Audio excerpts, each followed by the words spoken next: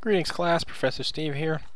Here we'll talk about two other forms of upwelling. So we already have all the pieces in place, all your knowledge base is in place, and so now we're just going to sort of point out where certain types of interactions of these things that you know about already cause various upwelling, similar to the way we did with equatorial upwelling.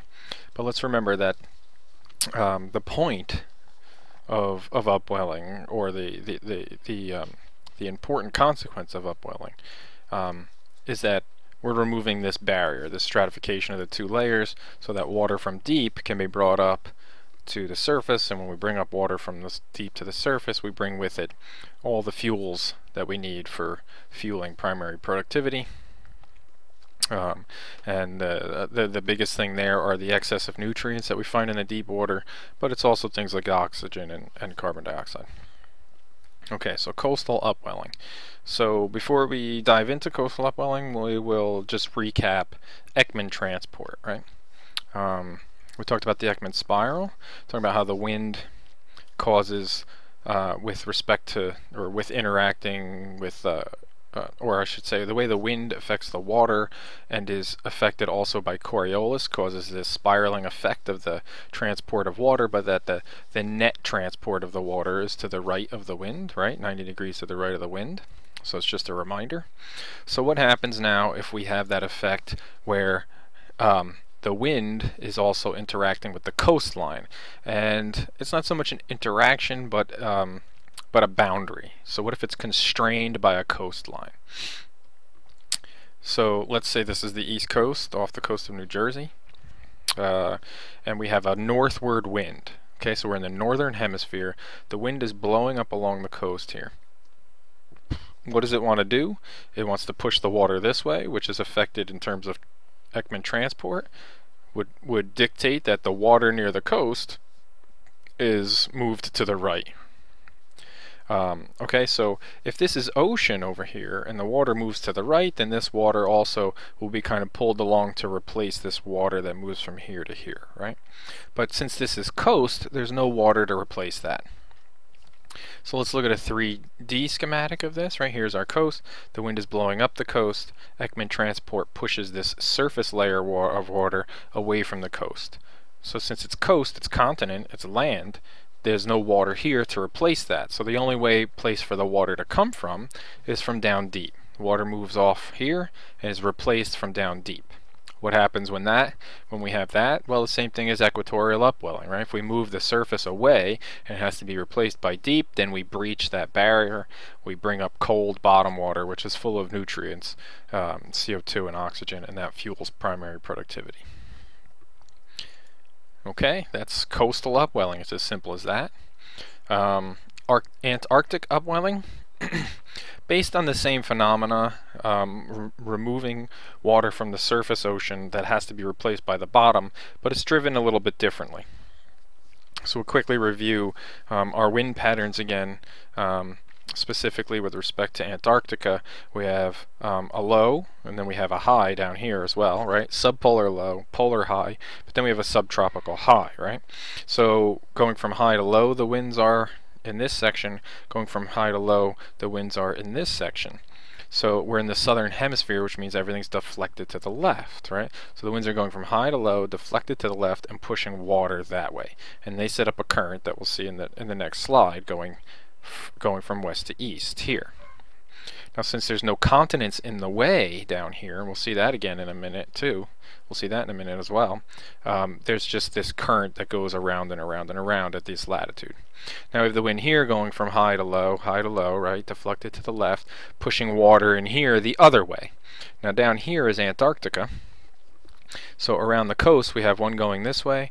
We have a current going this way, and a little bit further off the coast, basically between the subtropical high and the polar low, we have this other strong current going this way. And here they are, right? So we have the wind from the polar high to the low, and from the subtropical high to the low. Right? This one drives this current going around Antarctica in a counterclockwise path. That's the polar current. This wind pattern here drives this current this way, And again, you see there's no continents in their way, so they just kind of are continual and very strong. And this one's the Antarctic circumpolar current, right? So we have one current going this way and one current going against it the other way, and we call that countercurrents. So what is that? What's the consequence of that? Okay, so here is a cross section of what that would look like. If this is Antarctica, okay, over here we have the Antarctic circumpolar current coming at us, right? So symbolized as the point of an arrow coming at us out of the page. Over here we have the polar current going away from us. So these are those two currents going counter to each other, but we're just looking at a cross section of it, right? So this one's going away from us into the page, this one's going away from us, coming at us out of the page. So if this is going at us out of the page, well, let's start with this one. If this one's going into the page, then the water that travels with it in the surface, due to Coriolis, will be slightly deflected to the left as well, right? So towards the continent, to the left in the southern hemisphere, right? This one's coming at us out of the page, and the water that it drives in the surface is deflected to its left, which coming at us is actually our right, but deflected to its left in the southern hemisphere. So we have water moving this way from this current, we have water in the surface moving this way because of this current, and these two are going away from each other, so what do we call that? A divergence, right? And then this specific long-term phenomenon is actually called the Antarctic Divergence. When you have a divergence, that means the surface waters are moving away from here. It needs to be replaced from somewhere, and hopefully you guessed it by now, that's right, it gets replaced from down below, right? So what does that cause? An upwelling event. So now, the other thing that helps is in the Antarctic, the water is so cold in the surface, it doesn't really get really hot and really super stratified from the bottom. So there's stratification here. There's a surface ocean and there's a deep ocean, but it's not as stratified as, say, near the equator, where the summer is so much warmer and less dense than the deep. So this upwelling is a little bit easier to generate.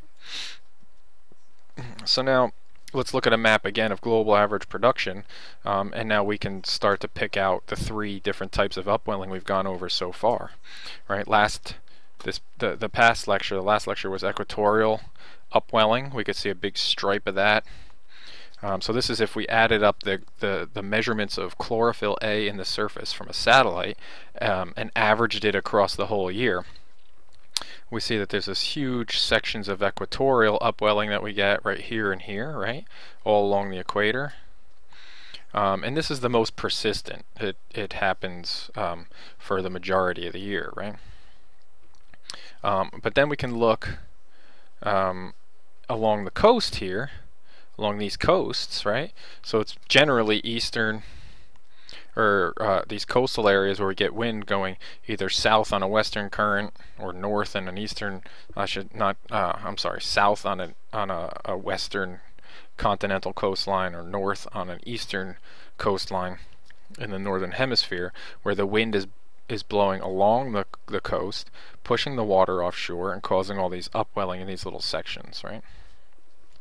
And we also see it in the Antarctic upwelling, whereas we don't see quite as high a global average, but you can see this is not dark blue but a purple. So it's this kind of low-level persistent production due to that upwelling in Antarctica. So that's pretty much the summary, and it really points out where the majority of production occurs, and it's in these sections where we get upwelling along the coasts, along the equator, and all the way around Antarctica.